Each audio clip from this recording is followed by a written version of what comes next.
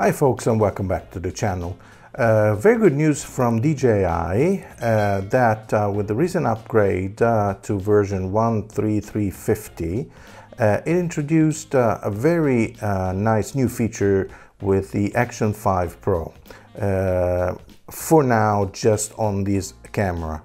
The ability finally to have an HDMI output from the USB-C output. Up until now, just like other cameras, this Action 5 Pro or the Action 4, for example, could have been used in webcam mode from the USB-C output. The only problem was that not everybody could have a YOLObox Pro, for example, that accepts webcam signals in terms of videos.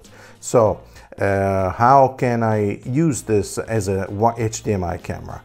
You can have a simple USB-C to HDMI adapter and connect directly into the USB-C and then go directly into your favorite mixer. Or just like in this case, you can use this hub, USB-C hub that has a lot of ports. Among those you find the HDMI, for example, and also be able to power the camera because, you know, battery life is good, but it's not good enough to have long usage, for example, for long concerts or stuff like that. So you can use this hub here. You can connect the camera to the hub by the USB-C on the side here. It is now charging the camera, and if I connect this to the HDMI, which is connected to my YOLObox Pro, as I'm going to show you in a second. Over here, I put this in live stream 1080p, but I can also have 4K for those switches that can accept 4K from the HDMI. And I can use here my signal as a very good HDMI camera.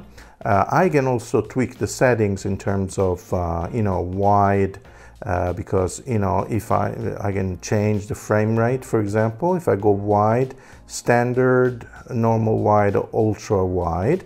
So I can also choose my field of view.